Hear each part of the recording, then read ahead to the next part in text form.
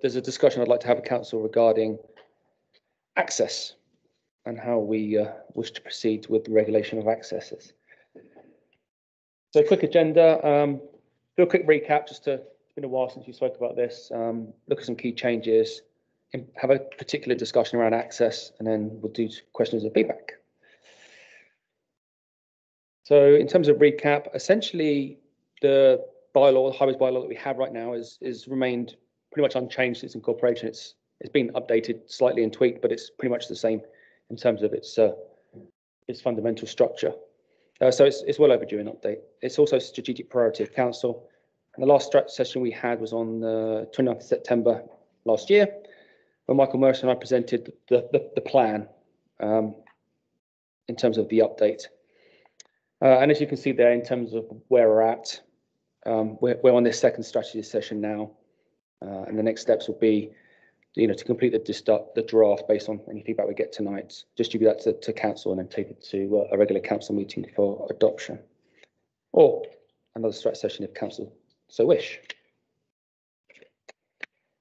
I've got some ticks and things popping up there. There we go. So in terms of key changes, first one there really is to provide clear delineation as to where the highways bylaw regulates. There's a little bit of ambiguity in there right now, and in particular with the Parks and Public Spaces bylaw, which Sean's working on as well as a subsequent update. So working together to make sure that there's clear delineation as to where the jurisdiction of the highways bylaw is and where the jurisdiction of the Parks and Public Spaces bylaw is, because there is some contradictory terms where they're both kind of saying different things about different spaces right now, so that needs to be cleared up. That's a big one for us. The next one is the consolidation of the other various kind of bylaws and policies that deal with something within the highway. So I think it makes sense to have one highway bylaw that incorporates all of the aspects, not have another separate bylaw that deals with this particular aspect of regulating something in the highway, and this policy that looks at another aspect. Let's all have it in one document. So if there's anything that goes on in the highway, you go in the highways bylaw and it tells you everything you need to know. It's like a one-stop shop, if you like. So some of those are the access bylaw, which we're going to talk about, the access bylaw grade policy, the encroachment bylaw, and of course that incorporates the new crossing agreement procedure that we've recently adopted as well. So that will all be contained within the highways bylaw. Obviously, parking is an issue, and we hear about that, so it's a frequent topic. So we're still refining that section and working with bylaw and the Public Works Department to remove basically the ambiguity and make enforcement easier. Again, when I went through there, I think there's 35 or 37 different requirements or specifications for parking. And then when you read them, again, because there's so many, there's a lot of contradiction in there. And I think it needs to be a lot clearer.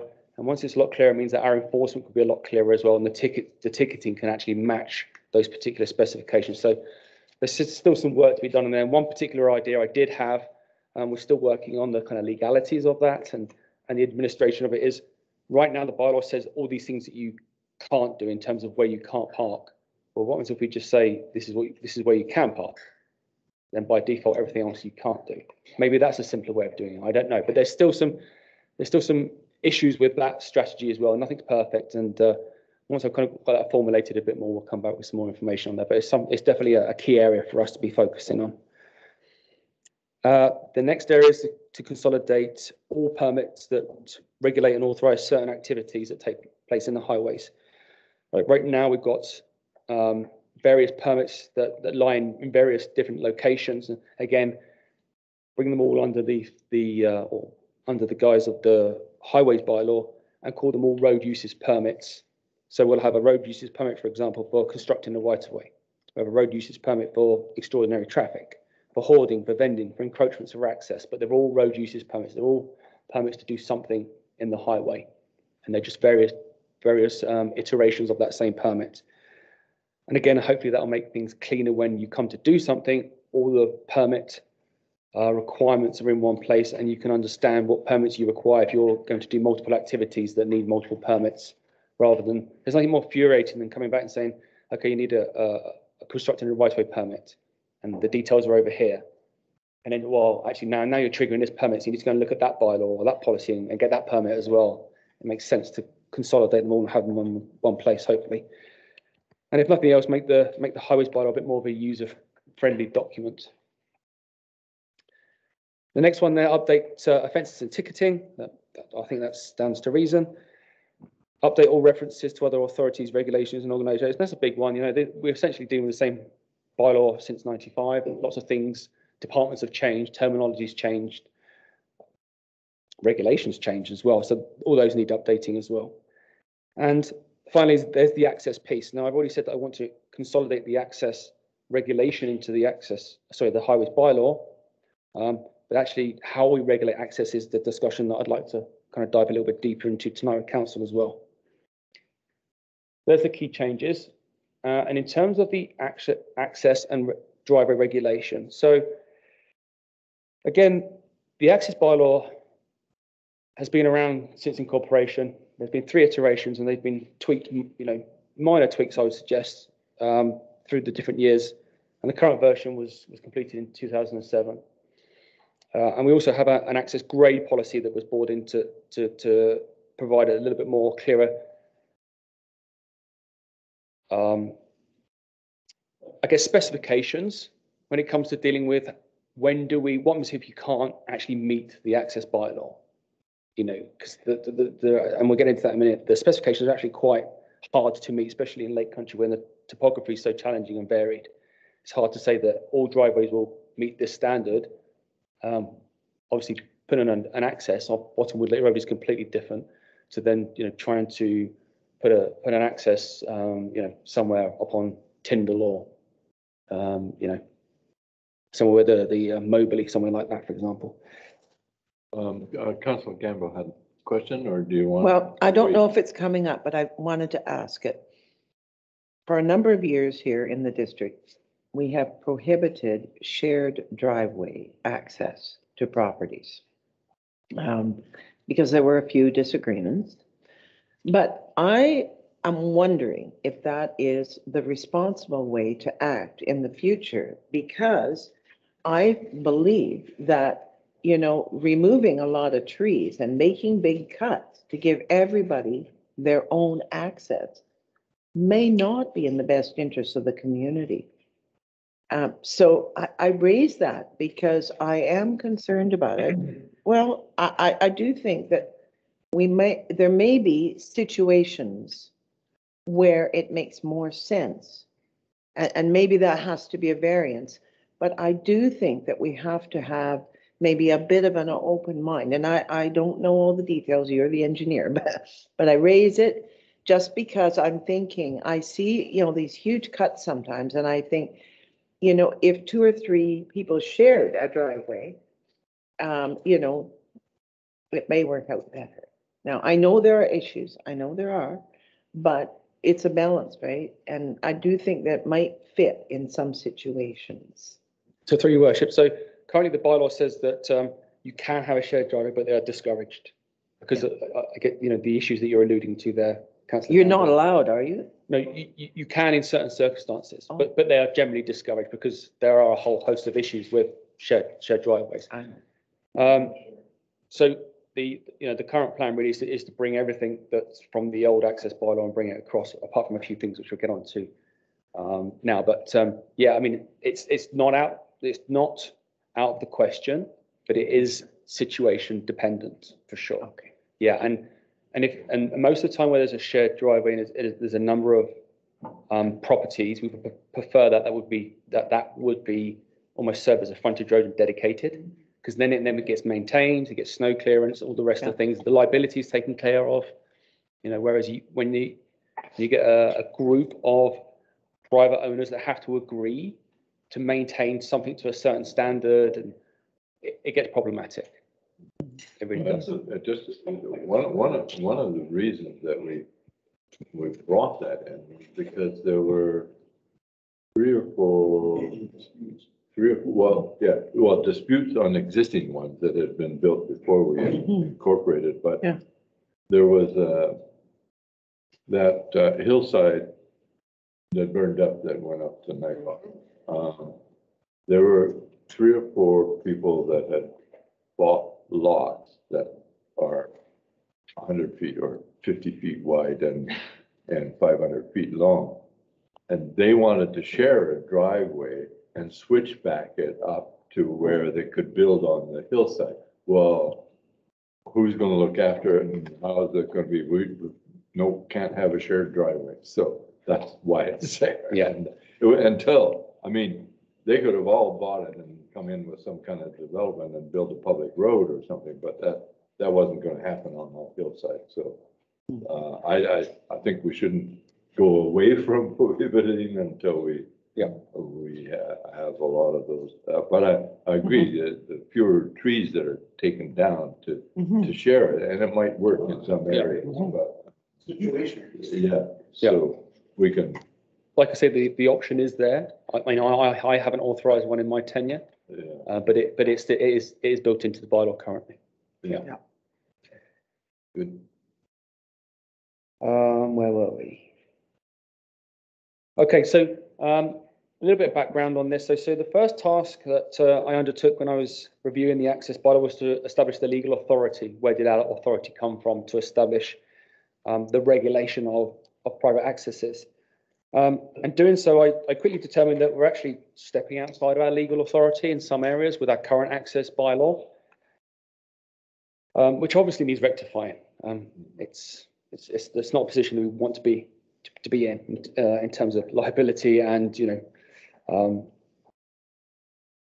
being non-compliant with provincial regulation. But at the same time, it also provided an opportunity to make some additional improvements around process and specifications and revise the whole access kind of philosophy, if you like. So we did that through collaboration with the fire department, the building department, the engineering department, and also our legal counsel as well. So it's been quite a bit of work to get to where we are. So I've got a picture. Question on that, or point on that. Sorry, just a quick, I mean, I trust that this is a shared project with planning so that we're all in the same place, so that we don't end up with the one that I talk about all the time across from the boat launch, where their driveway's on the road and they park all their cars on the road, and they're also an Airbnb, a legal one. So all their guests park on the road because nobody can park on their driveway. And now they park their boat on the road as well, but they keep it hitched to their car, so it's kind of semi-legal. But that driveway should have never been built, and it's on our road. And when roads got the information, which, because I gave it to them before that got built, planning had already approved the driveway. So I'm just hoping, I'm sure you are, but. Yeah, I mean, that, for your worship, that is one of the opportunities that I just mentioned there in terms of process and specifications is understanding where the authority is and where that authority should lie, and then how that process is managed to ensure that there are no gaps, should we say. So I have, hopefully the animation will work on this, but I was trying to do it in words and it was too complicated to try and explain it, so I thought I'd try and do it through pictures, so hopefully my PowerPoint skills don't fail me here. So essentially, when you look at the driveway stroke access regulation, and I group them into two different categories, because there's obviously the highway, which is public property, and then there's the private property, and you can see the property line delineating the two there. So what we're really saying is that someone's got to get off the highway, which is public property, to get onto private property. And that's the access. That's the access point piece, getting on and off public highway. And then there's the driveway, which is obviously on private property, which gets you to your, wherever it is, your home or whatever structure you have on your house. So when you look at the regulatory authorities, the regulatory authority for the highway, public property section, is the highways bylaw. And the regulatory authorities for driveways are the BC Building Act, which has this piece, which we'll discuss a little bit further, called unrestricted matter for fire access. We'll come on to that. And then the unrestricted matter basically allows local governments to enact further regulation under the BC Building Code for those particular elements for catering for fire department vehicles. So that's the Building Act under BC Building Code. So that's basically optional criteria, if you like, that a municipality can enact if they wish. And then there's a BC Building Code, which deals with fire access routes. And then when you look at fire access routes, there's two parts to the BC Building Code that apply here, Part 9 and Part 3. Part 9 is single-family dwellings and primarily, and Part 3 is commercial primarily. And Part 3 actually has quite strict requirements which mirror the unrestricted matter criteria. So Part 3 will actually specify width, centerline radius, overhead clearance for commercial. But when it comes to Part 9 single family, they're optional for municipalities to adopt if they want to. So we've established there's two authorities now. There's also a third. Our access bylaw also regulates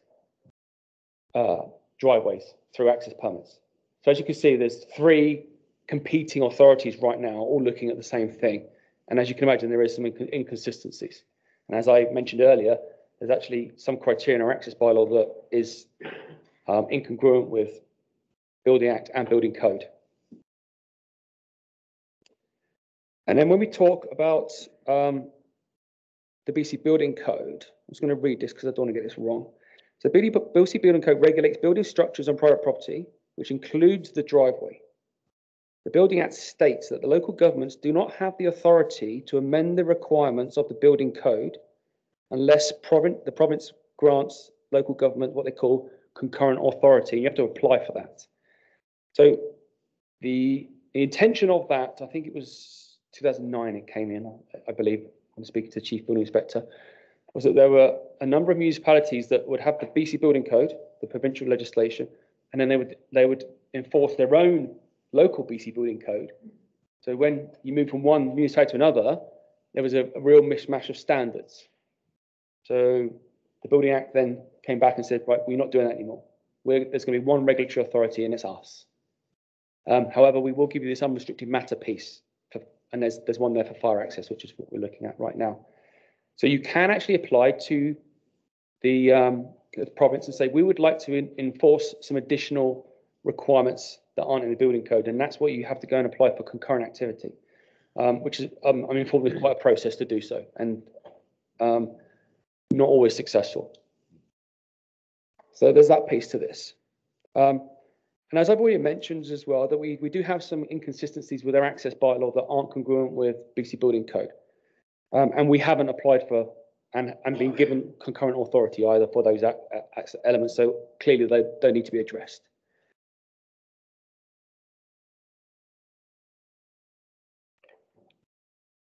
Just making sure I'm not missing anything. So in terms of kind of the proposed way forward, it looks like this, which is rescind or dissolve the access bylaw, because the access requirements are going to come into the highways bylaw, and then move the access permit requirements to be regulated under the highways bylaw. So now the access permit is dealing with the access point. But under the unrestricted matter, we are allowed to regulate certain parts of the driveway in certain parameters. So currently in the access bylaw, we already regulate the first 6 meters of a private driveway, because what we're trying to create here is a level-ish platform. So when you come down your driveway, there's an area where you can stop and stage and make sure it's clear before you then proceed onto the highway or cross the sidewalk or whatever it is. You'll see a lot of driveways where literally the edge of the driveway is right on the edge of the road. So yeah, exactly. So, you know, when in winter, obviously that's challenging for people, you know, losing traction and sliding into the road, or when there's a rain event and the driveway washes across into the road. You know, there's a whole bunch of safety reasons and operational reasons why we like to have that first 6 meters as flat as possible. But the way it's written in the current access bylaw is actually, again, incongruent with the BC Building Code, but we can change that language and we can still regulate that. So the proposal is to still regulate the access point, but also include the first 6 meters in the access permit, which is pretty much what's currently done anyway. And then we get on to the driveway that's outside the first 6 meters. So building permits, as already said, you know, deal with the structures and driveway. So the proposal, you didn't see that there, was that, you know, the Building Act, the Building Code, obviously is our authority to issue building permits and regulate the structural activity on private property. So they're already in the building permit. So what we have now is we have this unrestricted matters piece, which are these well, I put them there as guidelines. We could actually enforce unrestricted matters as specifications. So there could be requirements where you must. My suggestion is we put them as guidelines because to try and this is from experience from our current access bylaw, to try and say that every access or every driveway in Lake Country needs to be of this maximum grade, needs to be this, needs to be this, needs to be this, needs to be this, is very challenging. And this is why we ended up with a policy where we put restricted covenants and special conditions on certain accesses. And through legal counsel as well, we discuss, what's our liability for ensuring that the fire truck can get to that property. And by having these as guidelines, it satisfies that need. And because there is incumbent responsibility on the property owner to make sure that his or her access is suitable for the vehicle. So by providing the property owner with the specifications as guidelines, say that this is the fire truck specifications, this is what you need to design and build to in order to maximize, let's say, the possibility of the fire truck getting to your property, then we've met that requirement. And then when we move to the access permit, as I said before, it deals with the access point, which is primarily looking at public safety. So you're looking at the width of the access point, the location of it, sight lines, drainage, quantity, how many accesses do you have? Certain properties under the current access bylaw are allowed more than one. Single family residents on a local road are allowed 2 if they're 18 meters apart. Commercial operations, especially farming, are allowed up to 3, I believe it is, if they meet this criteria. And then obviously the first 6 meters of the private driveways is, again, what we're suggesting is contained within the access permit. And the reason why that is, or another reason why that is because if you tie the first 6 meters to the building permit, not every access is being triggered by a structure. So if you've got agricultural, for example, they need access. Well, there's no building permit being triggered there. So how do you regulate that first 6 meters? Blair's got a question. Just how does that 6 meters work in the opposite direction? Is there, when the house is down? Yeah, so it's basically right now I think it's 2%. So it's 2% plus or minus. 2% plus or minus Yeah. 6 meters. Yeah. There is a 6 meters. Yeah. Yes, there is. Yeah. And again, Sorry. that's fine. And really trying to establish that level platform so you can get on and off safely. Yeah. And you'll notice there as well that it's tied to property line and not edge of road. So your access is tied to your property line, not where it meets the road. Yeah. Which is, again, a historic issue for us. So in terms of the current triggers for access permits, so we have this application checklist right now, and you can see that I've highlighted access permits are triggered by all these things. And this is problematic for our administration staff as well, because it isn't necessarily true all of the time.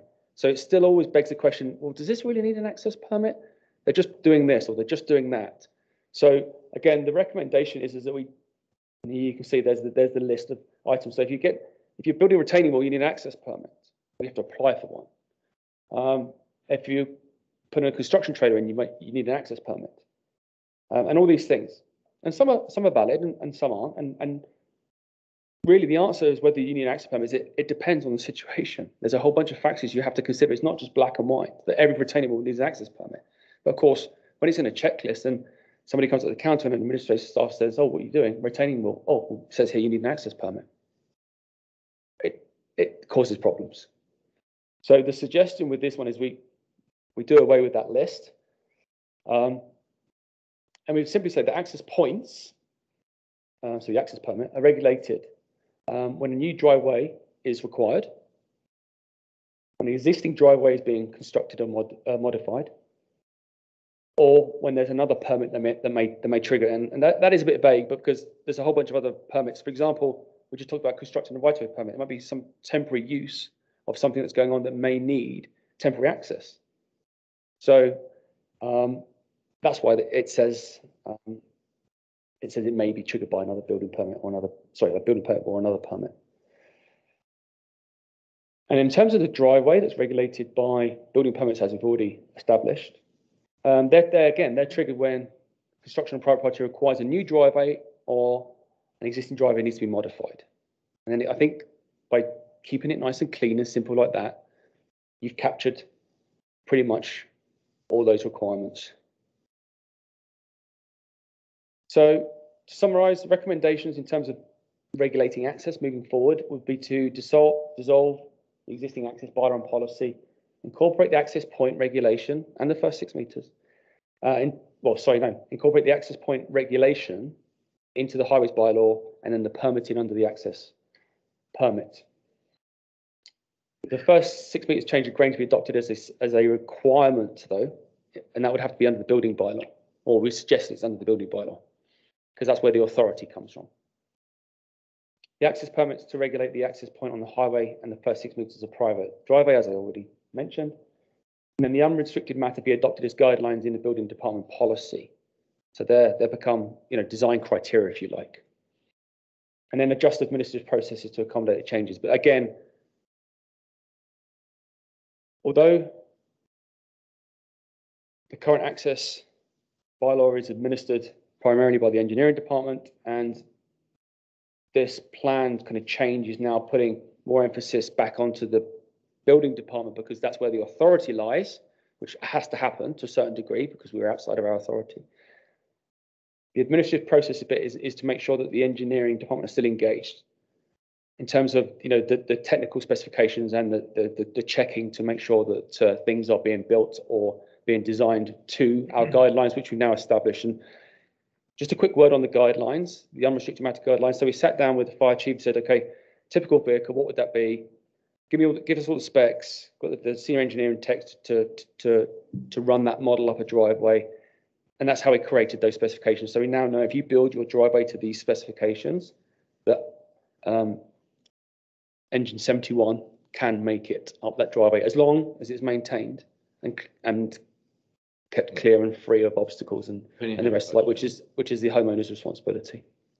So I have a question. I don't know if it fits into this highway policy, but when some of our subdivisions have come forward, and I'm thinking particularly of one that came forward a couple of years ago on Pretty Road, and rather than having access points onto, I think it's Middleton Road South, they call that now.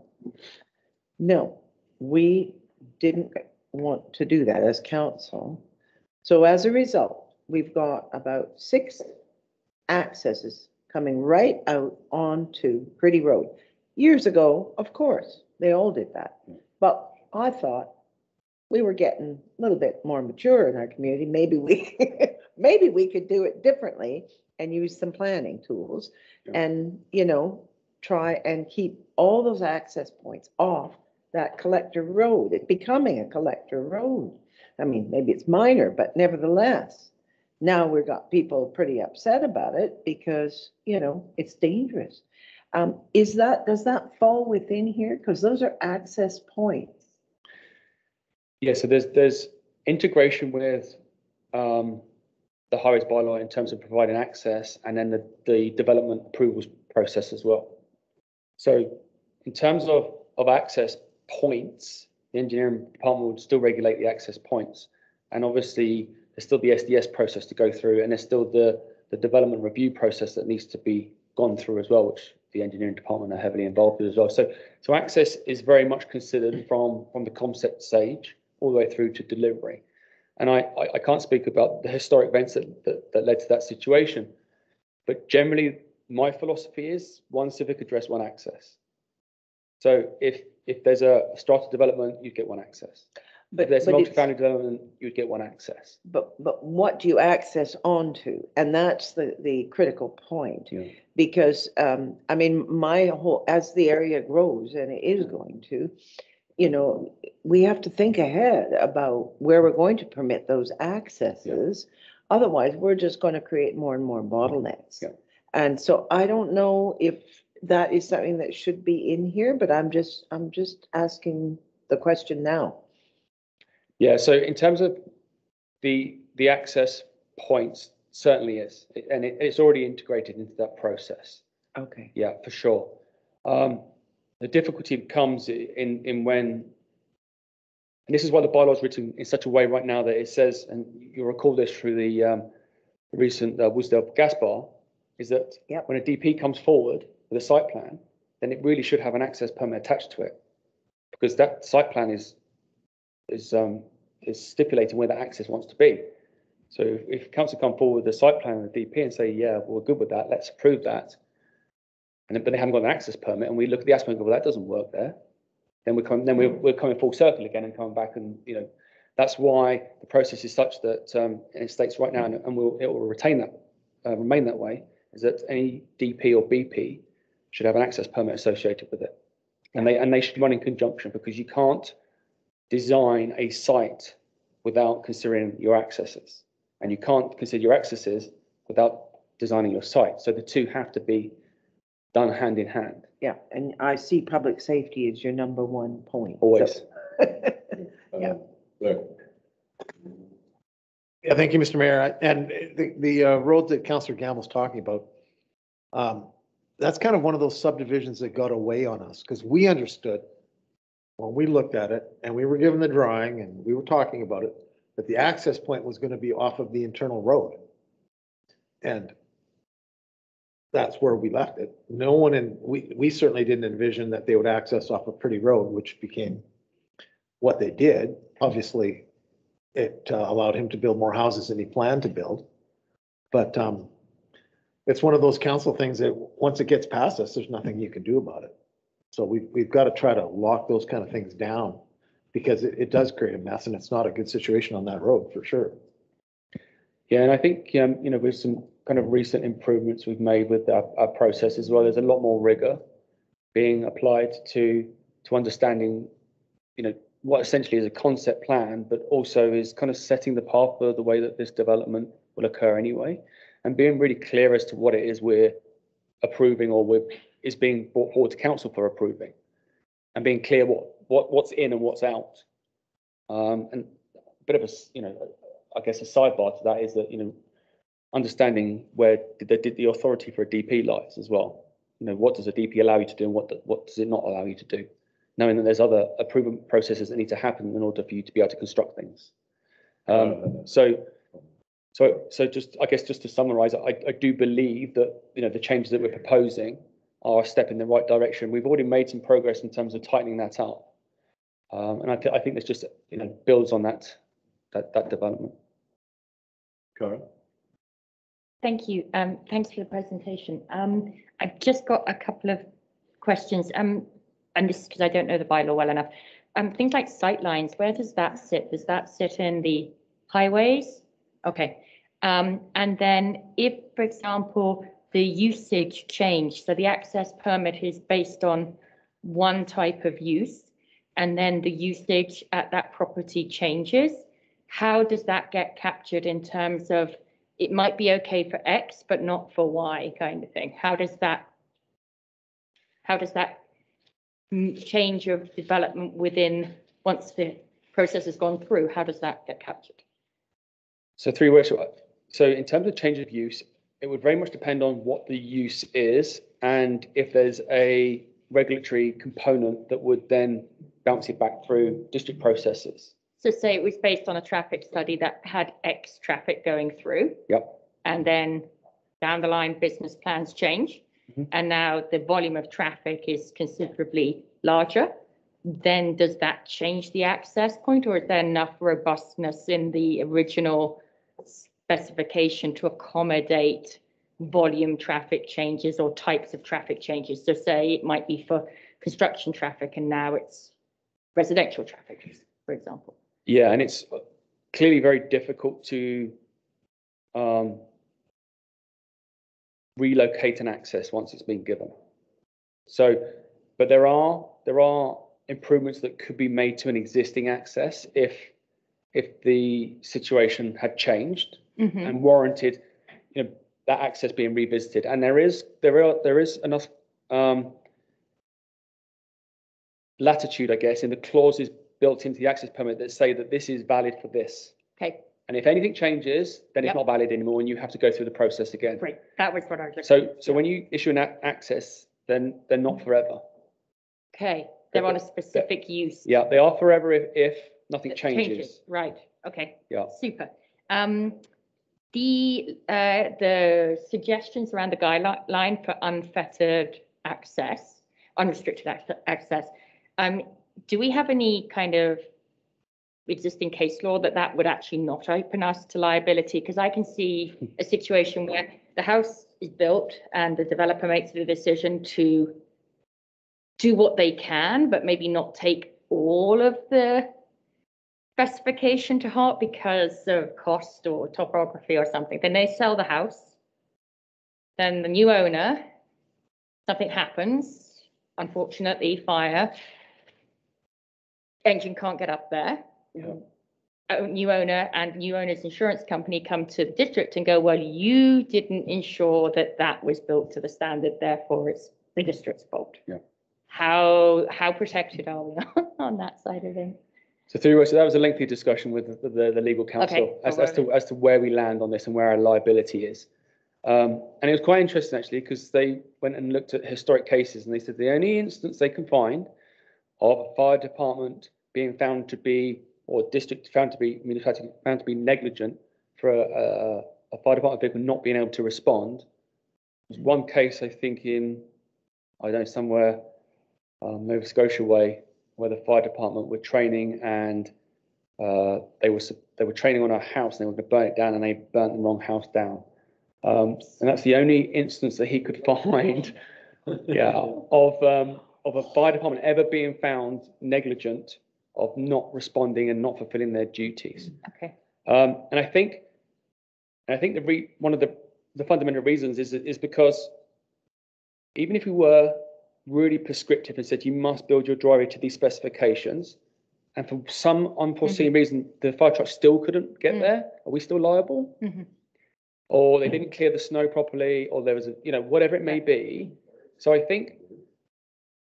but the word we got back from the legal counsel was in order to maintain flexibility in allowing for the challenging topography that they have, not knowing that a set standard would apply to everyone, it'd be almost impossible. Right.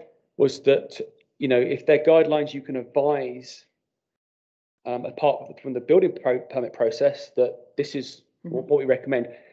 And the reason why it's good to have that flexibility as well is because the BC Building Code already has a whole bunch of flexibility built in for Part 9 single family dwellings in terms of driveway access, predominantly around fire departments. So for example, building inspectors say, well, do you know what, there's these circumstances which I'm not comfortable with for various reasons, so I'm going to require you to sprinkle your house. Right. Or you're going to have to build your house out of completely non-retardant completely fire retardant materials. And that discretion is already there. There's a whole bunch of discretion. So if we then take those unrestricted matters and make them specifications, we're now really at odds, I would suggest, with the building code, because there's all this discretionary power already. And now we're saying, but you must do this. Gotcha. So you might end up with a bit of a conflict there. So I think, again, just on the balance of it, I think it's probably the best approach to have them as guidelines, make everyone aware of them. We can check to see whether they've been met or not. And if they've not, the engineering department will still do that. We highlight that to the building department and have a discussion. Okay, well, what does that mean then? How else, if they can't meet the requirements or the guidelines, what's the risk associated with that? And are there any other discretionary measures that we can request to reduce that risk further? Okay. So I think that's how it will best be managed. Right. I mean, nothing's ever 100%. Yeah. But like I said, we spent a lot of time and effort on this. I think we're probably at the best outcome. My last question is, can we go back to the slide where you were suggesting the amendments to that's the one there. So when it says regulated, constructed or modified, what does modified mean? Like resurfacing or changing the shape, or how is that? What does modified mean in terms of? It's a broad term. It's a very broad term. Yeah, and the reason why it's broad is because there's some discretion there. But how does I'm speaking from a community side, so coming in and saying, okay, Sean's got a honey-do list, my husband, and I need him to re-blacktop our driveway. So existing driveway, no changes, just resurfacing, filling in cracks and all that kind of jazz. Yeah. Does that need an access permit? Depends. On what? Because that's not good. I don't Yeah, know I know. where I am now. Yeah. Am I going to the district or am I phoning a contractor and telling him to come and blacktop? So primarily it will be triggered by existing processes. So if somebody comes in and says, you know, I need one of various permits to do what I'm planning to do, we would then look at that permit and go, well, is this affecting the access permit that was issued? Is the access permit that was issued still valid? Or is now this been, has this now, or the proposed work now changing that access permit? But how do I know to even come in? At the moment, I'm just there going, I'm just phoning a contractor and telling him to blacktop my driveway because I'm not changing it in any way. So yeah, but that, I guess that's the same conundrum that a lot of people face where I didn't know we needed a permit for that. yeah, So I think in this instance, we would rely on, like we do mostly, on two things. One, people coming in for permits. right. And then obviously that permit request gets assessed and is this fundamentally changing the access or not? And the second one is by reports that we get. So whether that's somebody reporting somebody else for doing something or our public works crew out and about noticing that something is being done that should require a permit. But then that makes it very costly for the person in the community who's just paid to have their blacktop redone. And then the district come along, their works crew see it and say, well, I should have had a permit for that, wake it all up again and redo it. And that's not fair because it's not clear, I'm going to posit, what modified means to the community. So I think, you know, in this instance, we could just rely basically back to the access permit and say, the access permit that you've been issued, that's got the drawing attached to it and the specifications, has that changed? Okay. And if it's not changing, it's just replacing what's already there, they're good. And this will have some communication to the community around it because driveways are pretty, like that they get changed and resurfaced. So I think we do need a communication aspect of this to make it absolutely clear what these changes mean if we're not getting it triggered by all of those anymore. Yeah. Okay. I agree. And you know, just to reiterate that point as well, is that the reason why I haven't listed every other permit on there is because there's quite a few that could trigger a driveway modification, for example. Like, you know, that list of road uses permits that I mentioned there, any one of those could trigger an access permit. A building permit could trigger an access permit. A DP could trigger an access permit. So, you know, it's just incumbent on us to make sure that when those permits come across the table that we've got access in mind and it's being considered. And how much does it cost to get an access permit? $50. That's, thank you. Penny? Thanks, Mr. Mayor. And I totally agree with what Councillor Reid is saying. And I really thought that, you know, what we've done with the planning department, where we've kind of where there's this effort to get more clarity. I like your idea of simplifying because I think, that's really important. But at the same time, there has to be some clarity of when it triggers. Otherwise, you wouldn't know. I wouldn't have any idea when I would need to get a permit, unless it's a brand new permit, you know, which is obvious that you need one. And I wondered if, you know, there should just be some like triggers for an access point. You raise them. Things like public safety, width and location, sight lines, drainage, quantity. I don't know what that means. Number of accesses. Pardon? Number of accesses. Number. Okay. Okay. Number. And then within the first 6 meters of the private driveway. Yeah. I mean, that would give some clarity to what it means. That's all, because the average person out there wouldn't have a clue what those requirements would be. And say that, you know, they want to, you know, company comes in and says, okay, we're gonna, you know, blacktop your driveway for $5,000. Yeah. Not likely, but yeah. But you know, maybe that'll trigger a drainage issue. You know, you don't know those things. Yeah. And then all of a sudden, oh, you needed a permit, you didn't get it, you know. So I guess that's all. We need some clarity so people have an idea when to get that sort of thing. So three words, just quick on that. So that clarification typically wouldn't happen in the bylaw, but on the access permit right now, I do believe there is a clause in there that says, that this permit is valid for the design that you have submitted and has been approved. And if you make any changes, you need to notify the district. So we can highlight that for sure, and provide maybe some more context as to what does that mean. To try and, I guess, hone people's understanding of what a modification would be, because they may say, well, exactly right. I read this and it did say if I've changed it, but I don't think I've really changed it, so we can put some criteria in there for sure that clarifies that, so people are hopefully more understanding of what We're gonna have to. would trigger a modification. Yeah. We've got council Okay. meeting in 10. Okay. Todd, did you have any comment or question? Yes, Any yes. juice left? Carry on. A couple things. So if I'm understanding this correctly, just because we've given a permit, we make a mistake or somebody makes a mistake and you end up with an issue like across the boat launch in Okanagan Center, can we not address that then? Can we not fix that? Because I seen somebody drive over it the other day again, and sooner or later somebody's getting hurt there. So if everything is, top priority is safety, that's a big safety issue for me. So, if that's going to be your criteria, we definitely need to address that one for sure. There's definitely some others in the community as well. And, as far as safety goes, Pretty Road, obviously their residents are pretty upset with that one. You go down to the bottom end of that to where that Turtle Bay crossing should have come out.